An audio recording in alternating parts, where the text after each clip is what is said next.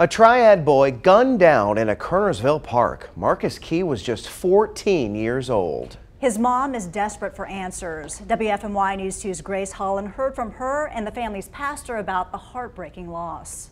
The safe refuge of this neighborhood park is gone for this Kernersville family. I just heard a gunshot. Everybody that was in that group come back, but my Marcus. Julia Gwynn now desperate for answers after a bullet hit her 14-year-old son, Marcus Key, killing him while they were playing at 4th of July Park. That was my baby boy, and they just took him for no reason. Police haven't said anything about a suspect and are still trying to figure out what led up to the shooting. Meantime, Gwynn described Marcus as a good kid in the wrong place at the wrong time.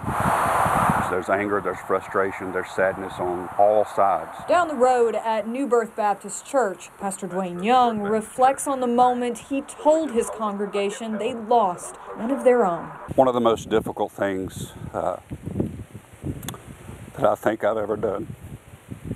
And it's just hard. He says Key and his siblings attended the church from a young age. The pandemic kept them from in-person worship, but he says the teen always watched virtual service. He was very intelligent and spoke intelligently about God's Word in Sunday school. Back at the park. Bye, Marcus, I love you. Bye, buddy. Marcus's family placed a memorial at the site of his death. His mother wants the person responsible to come forward. You weren't scared to pull the trigger, don't be scared to take the time, because I'm losing all my time and all my years, the holidays, everything without him.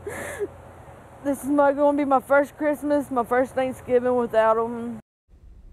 Pastor Young says his church will continue to offer support to the family. Funeral arrangements are still being made.